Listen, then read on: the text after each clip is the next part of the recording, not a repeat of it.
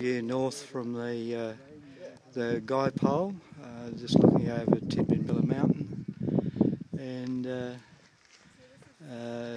down the Cotter. There's that real example of tenacity, this little snow gum that just hangs on here.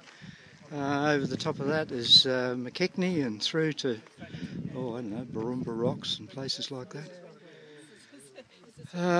That'd be Auroral over there.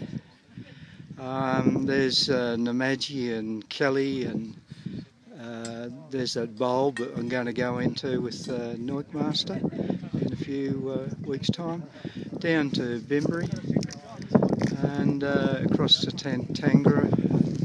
People milling around the Guy Pole. I've told the story that this is not the true Mount Gingera.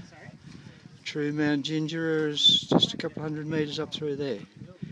But probably a very, there's Janini, so probably a very pleasant 24 or 5 degrees here. I wonder what it's like in Canberra.